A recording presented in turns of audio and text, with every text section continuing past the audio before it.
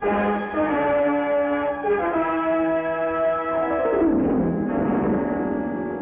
United States Supreme Court, bastion of democracy and the nation's highest tribunal, guarantees justice to all men, even to the 8 Nazi saboteurs captured while planning a reign of terror in vital American war industries. In armored vans, under strong military escort, the prisoners roll through the Capitol to the courtroom of the Department of Justice.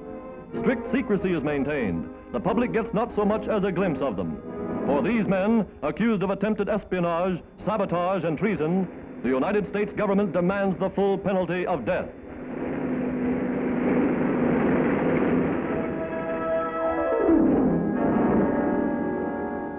Here in the sands along the Atlantic coast, the Federal Bureau of Investigation uncovered the first damaging evidence: buried cases of TNT and other incendiary devices.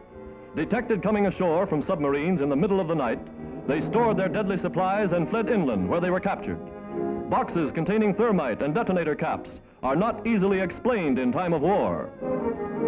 At headquarters, the FBI reveals uniforms the invaders brought, a money belt that carried 174,000 American dollars to finance their deeds of destruction. Innocent-looking wooden blocks, when examined by government experts under X-ray, reveal hidden detonator caps, caps made in Germany to wage a war of terror behind America's home front. Here are seemingly harmless pens and pencils, but they're heavily loaded incendiaries. That one little wooden pencil could have started disastrous fires, but a vigilant nation caught them in time. By special order of President Roosevelt, 7 generals were commissioned to hear the case, to give the prisoners a fair and impartial trial. High-ranking officers were appointed to defend them, and they pled eloquently in their behalf.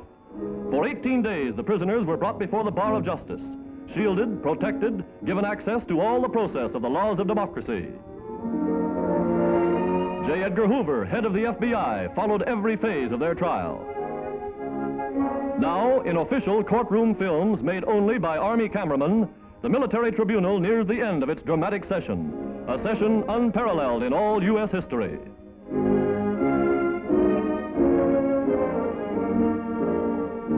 The court weighs the evidence. Here's U.S. Attorney General Biddle, established beyond all question of doubt that these men came as enemy agents, that they plotted and planned the destruction of American lives and property, that they brought weapons and the money with which to carry out the orders of the Nazis. And when 2 of the prisoners confessed, the fate of the other 6 was sealed. The verdict, death at dawn. Democratic justice sounding a warning to all who would invade America.